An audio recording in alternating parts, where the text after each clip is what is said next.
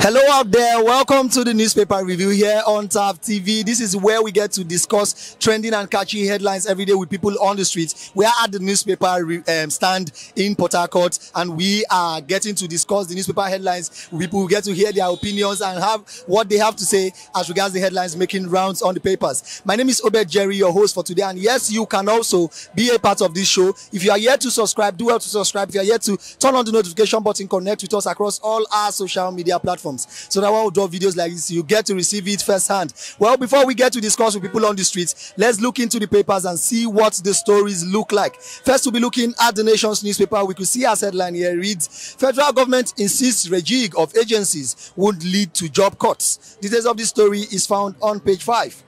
Nigeria's economy not in a mess, says UK envoy. Details of this story is found on page 5. Senate throws out bill seeking to classify Anambra as NDDC state. Details of this story is found on page 5 also. IPOB denies existence of ESN camps in Southeast. Details is found on page 6. Ethnic tension brewing over Akwa Ibom remapping. Details is found on page 6.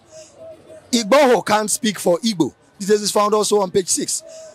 President plans executive order to cut price of drug. Sub-stories under that reads, government injects 50 billion naira into primary health care. Afrexim gives $1 billion grant for medical industrialization. Details of this story is found on page 4. Army uncovers 40 illegal oil wells in Rivers community. Details of this story is found in page 6 of the Nation's newspaper. We could see how the main story here read, Tinubu, we are laying solid foundation for restructuring. Sub-story under that reads, Southwest expects comprehensive rejig of polity. Another sub-story under that reads, President visits Afenifere leader. Details is found on page 4. Wigwe, wife, son for burial, March 9. Sub-story under that reads, Rivers, we immortalize Access Bank boss, says Fubara. Details is found on page 43. JTF arrests 17. Impounds 2 vessels laden with 500,000 liters of diesel. Details is found on page 6, and those all will be taken on the Nation's newspaper. And moving on, we'll be looking at the Daily Trust newspaper. We could see a headline here read, SIM NIN linkage. 11 million subscribers face blockage today. Sub-stories under that read, ask for more time. NCC forecloses deadline extension. Details is found on page 4. Please, those persons that are yet to link their NIN with their SIMs, please do well to link it to avoid being disconnected by the NCC. All right, still on the newspapers, we could see a headline here read, hardship. We were threatened to end protests, says NLC. Details is found on page 26. Japa. Federal government recruits 2,497 doctors. Others. Details is found on page 6. 2 kidnappers repent. Request to join hunters in Taraba. Details is found on page 17. And that's all we'll be taking on the Daily Trust newspaper. And lastly, for today, we'll be looking at the Punch newspaper. We could see our headline here reads, I take full responsibility. Nigeria will recover, says Tinubu. Details is found on page 22. Subsidy removal. Petrol import crashes by 990 million liters monthly. Details is found on page 33. Soyinka delivers Punch 50th anniversary lecture today. Details is found on page 28. You can see how the main story here. It says, SIM NIN linkage. NCC rules out extension. Telco bars 12 million lines. Sub-story under that reads, MTN, Airtel, others vow to enforce NCC order by midnight Wednesday. Details of the story is found on page 2. Osoba, envoys, orders commend Punch at photo exhibition. Details of the story is found on page 3 and 22. Senate rejects bill to include Anambra in NDDC. Details is found on page 43. JTF intercepts vessels with 500,000 liters stolen crude. Arrests 17. Details is found on page 29. Igodalo promises to beat Obaseki's record. Shaibu threatens lawsuit. Details is found on page 42, and that's all we'll be taking on the Punch newspaper. Now let's get to see the reactions of people on the street. Let's get to hear what they have to say on the papers. Hello, good morning. Yeah. I'd like your thoughts on the Nation's newspaper that says President plans executive order to cut price of drug. Okay. Thank you. My name is Michael. Yeah, it's very, very important because in Nigeria, we don't have a substantive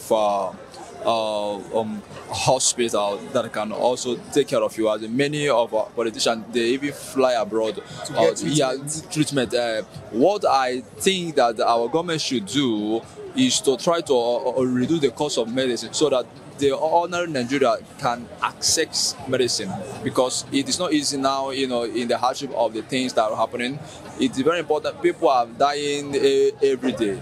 The only way I think that the government should come in is to, if they can subsidize it, it's very, very important.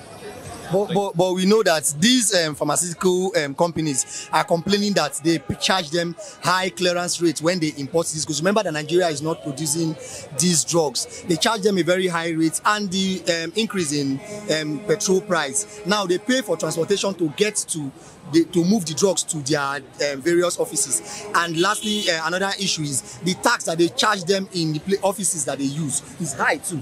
Okay. For when I was going through this, I now found out, I was asking my friend, how does the government can come in? As one of the major areas government can come in is to reduce the tax on these companies.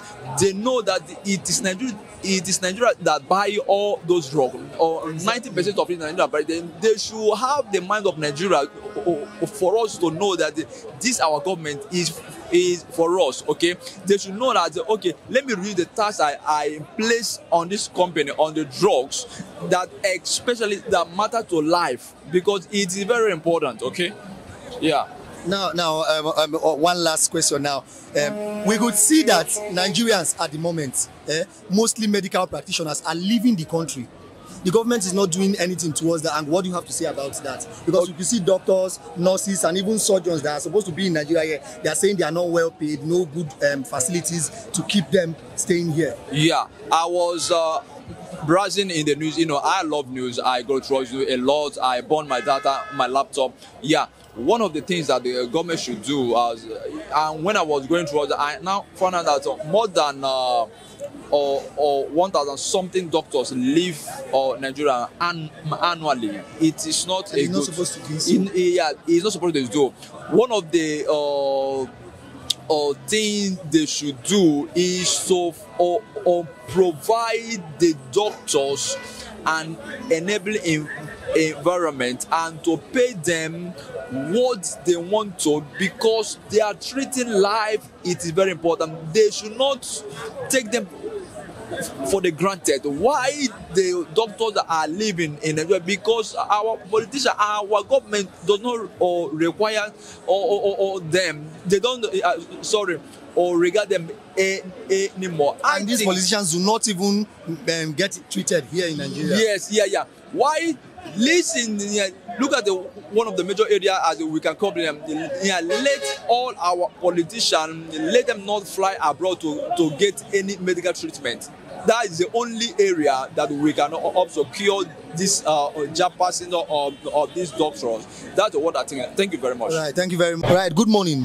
Good morning. I would like your thoughts on the Nation's newspaper that says President plans executive order to cut prices of drug.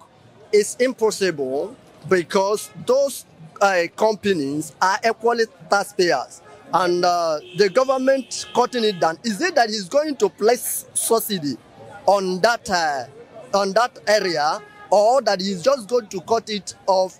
In what aspect? I just want to know, because I know that he cannot, because these people, they are an entity of their own, and they have the right now to sell drugs in according to the tax they are paying, according to the cost of importation. They are there to make profit. Remember that they must make profits. In which area is he going to cut it down? It's not possible. To ask. And then, but we see that sometimes some of these drug sellers do increase their price. So maybe this is one of the challenges that we are facing. Yes, they increase their price because of the import duty and every other thing that they are paying. They are equally paying for the site where their offices are. They pay their staffs. Why will they cut it down? Based on the economy of today, they are the cost of importation is what they are looking at before they then now influence the price of how much they will sell it. The president should not be talking about bringing it down. What is supposed to be talking about now, using NAFDAC to checkmate the quality of drugs, not the cost of the drugs. The quality first. Yeah, the quality first. Our health is more important than the amount. Yeah, it's not the money factor yet. What we are talking here is about the quality. Now, and this is not the problem of the economy. Is the drugs the problem of the economy? Is it not somebody that eat and felt well that will talk about drugs to cure himself? Even hunger is even worse than sickness. Nigeria is facing hunger as a sickness. It's not the drugs. Full-time hunger. The president should concentrate on area of bringing how to bring the economic stability that inflated to this country down. Not of talking about bringing the cost of the drugs.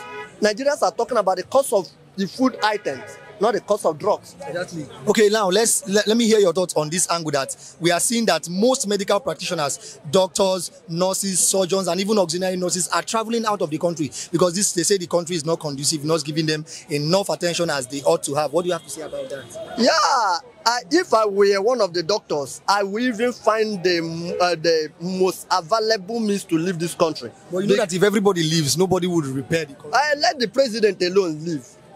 Because if he just can equally find a way, the people are dying every day or hunger. Now there's no job. If you go to school after like now I am a graduate. This is about 12 years that I graduated from university. There's no job. Now you're talking about the traveling out. If I have opportunity, I will even flee. I'll flee from this country. Now the doctors that are doing it, yes. What are they doing? How much are they being paid? How are they being taken care of? If I were them, I will even find a possible means of leaving this country. All right, thank you very much. Hello, good morning. Good morning, sir. Good morning. I would like your thoughts on the punching paper that says, I will take full responsibility. Nigeria will recover, says Tinubu. Oh, but I laugh at the laugh. Oh. Like, who no get, now they understand the newspaper. Every morning, if you watch them, they come to see newspaper.